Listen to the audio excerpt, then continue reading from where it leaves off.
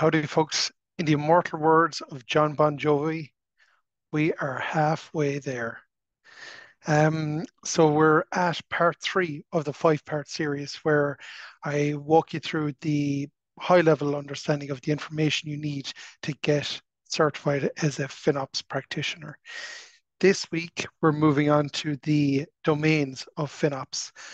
So I'm going to cover three additional ones today: understanding cloud usage and cost, performance tracking and benchmarking, and real-time decision making. So first up, we have understanding cloud usage and cost. So at its highest level, it does exactly what it says on the tin. We get this big cloud bill that's hundreds of thousands of lines long, hundreds of lines wide. We need to understand that what we're actually using and how much it's costing us. So the FinOps Foundation have broken down a number of capabilities or elements of doing FinOps to understand our cloud usage and our cloud cost. So first up, we have measuring unit costs. So at its simplest term, this is about establishing a unit of measurement, such as it's called unit economics. So this might be the cost to support 1 million customers or the cost to support one customer, depending on the size of your business or the granularity. But by having this unit cost in place, you can track how you're performing because that's your variable cost versus the price you charge it at, which is an essential business term to understand your profit. Next up, we'd have managing shared costs. So there are an element of costs within your bill from your cloud provider that can't be broken out by business unit or account. They're just, as the name suggests, a shared costs. So these would be example of support costs or your networking costs. So you need to come up with a methodology for breaking that cost out and spreading it across the business would be the other function of FinOps would have to perform, which ties into cost allocation. So to break down the costs, we then push those costs out to the relevant BUs or applications or teams so that they know how much they're spending. It's not just one big cloud bill, it's split across the different BUs so they have ownership and control of their slice of the cloud bill. Another element is going to be managing anomalies. So if we see a level of steady state usage and costs, and all of a sudden there's a spike, we will need to understand what is driving that spike. Is it something that we know about? For example, if you're a retailer and there's a Black Friday sale, so there's a big spike in activity, understandable, and that's fine. But if it's something like someone has left on a really big machine or fat fingered a line of code and spun up an extra large machine instead of a normal size one, that's something that we need to investigate and catch. Another element is forecasting. So understanding what we're going to spend tomorrow, the next week, the next month, by having better forecasting and understanding of what we're going to be spending on, it allows the business make better decisions, and it also drives accountability to the business units. They'll be trying to break that forecast or beat it to do optimization efforts to come underneath it. There's no one size fits all for this, and it is a bit of an iterative process. So the more you speak to the BUs, the better you'll get at forecasting. Next, we have data ingestion and normalization. So the cloud providers usage information is absolutely massive, but they do have some tooling available to allow you to pull this information down. So that's, you can use Power Query for GCP, the Core for AWS, which is the cost and usage report, can be pulled using API, and Azure has its suite of reporting tools as well. There is also like inbuilt tools within the console that are getting better all the time for extracting that information. So you just need to establish a process of pulling down that information and making sense of it, driving actionable insights from that information you're getting. There is a lot of third-party tools that play in this space as well. So if you do have a cloud environment in your business, chances are you might be using one of these as well. Next, we have the data analysis and showback piece. So the reporting of all these results needs to be done near real time. So the closer to the time that it's happened, the sooner we can action it, drive those improvements, and you can see those improvements come through in the data as well. So it kind of builds buy-in. And also you want to kind of try and establish a queryable data set so that if an engineering team wants to look at certain parameters of their spend, like am I high on storage or computer, what service am I kind of is costing me most, having a self-service element is something that would be really, really good for them to have.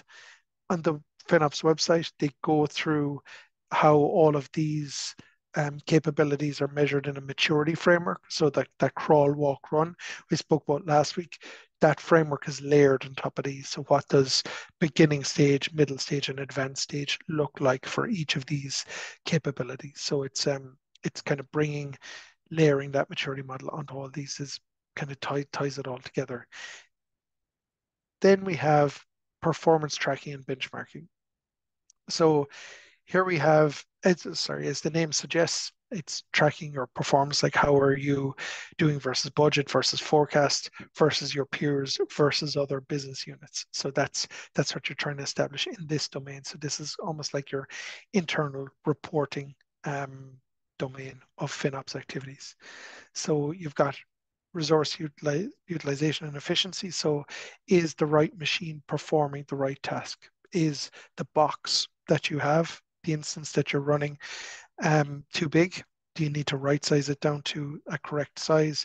Is there elements being left on at evenings and weekends that don't need to be for dev and test that can be turned off? This is where we're looking at that performance. Are we getting the most out of our investment in the cloud? The measuring unit economics comes into it again, which we had in the last domain. Here we're looking at it from that point of view of comparing different business units perhaps against each other to build a best in breed element where lessons learned in one BU are applied to another. We also have managing commitment-based discounts. So this is where we're looking at our level of steady state usage, and we're trying to track what percentage of that on-demand spend, which is the price your pay-as-you-go price, how much of that is covered with commitments. So your commitments are your reserved instances, savings plans, could be convertible reserved instance or a CUD, committed use discount in Google. So what percentage of your on-demand cost is covered by these savings instruments? The key here is to cover as much as you're able to without over covering, because if these instruments, these commitments go to waste, you're going to be charged for that commitment that's going to waste, and you're going to be charged for the workload that's on demand if a workload shifts. So it's something you need to track closely. Another one is managing anomalies, which we saw in the last one. Again, here we're trying to see how long it takes us to detect these. How long does it take to fix these if we raise them with the engineering team? And where are they happening? Is it a certain business unit? Is it a certain group of engineers that are kicking out these anomalies all the time? Is it just part of their regular course of business and we can ignore them from an anomaly point of view? So all that needs to be taken into consideration in the tracking phase. Forecasting again, performance tracking, forecasting hand in hand. We spoke about it before. That's going to be a key building block to any of this, and also budget managing. So building our budget, generally they're going to be bottom up. So each engineering team is going to say we're spending X on cloud today, and we expect that we project that to grow by 5% next year because we're going to have increased traffic, or it's going to drop by 5% because our traffic is steady and we're going to optimize our core infrastructure. These would be the kind of discussions you'd be having with your team when building a budget for the following year, and understanding if there is variances then to that budget, what's driving that? Is it increased user traffic? Is it a change in infrastructure? What's driving those changes? So having an understanding at the budgeting phase will help you with that variance and also in your forecasting. So it kind of becomes self-fulfilling. Next, we have real-time decision making. So as the name suggests, this is trying to get our reporting and our decisions made as close to near real time as we possibly can.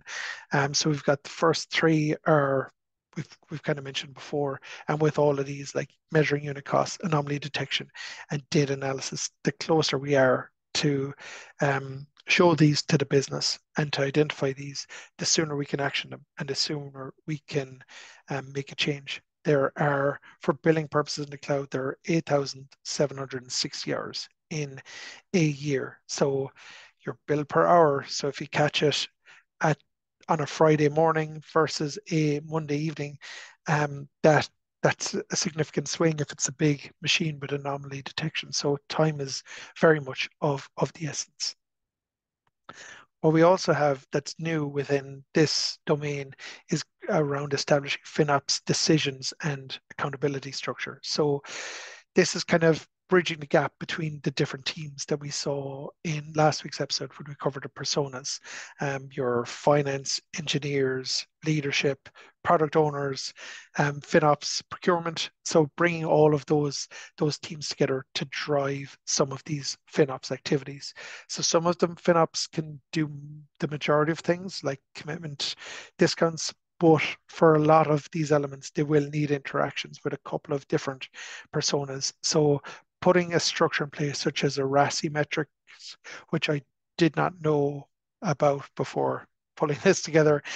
Google it. It's quite good, but it's effectively talks about having clear roles and responsibilities for each stage of an implementation of a process, so that at the end of when you meet every week, every month, there's a clear, defined ownership. So something's either done or it's not by a specific person.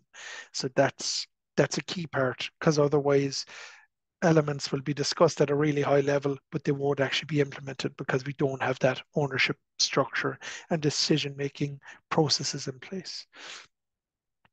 So that is another one in the books. Domains part one complete. So what we did today was we talked about understanding cloud usage and costs. We looked at the performance tracking and benchmarking, the domain of capabilities there. And we also looked at real-time decision making at a really high level. Like say the information and the FinOps website, which I will link to, is really detailed, really powerful. You don't need to go to that level of understanding for the exam. And you don't need to be this high level either. So it's kind of somewhere in between is where you're looking to get to. Then next up, we have the second round of the domain. So we're going to be covering three more domains and a round of activities there that sit underneath it. So we'll see you next week. Like and subscribe and all that stuff. Thank you so much. Take care. Bye bye.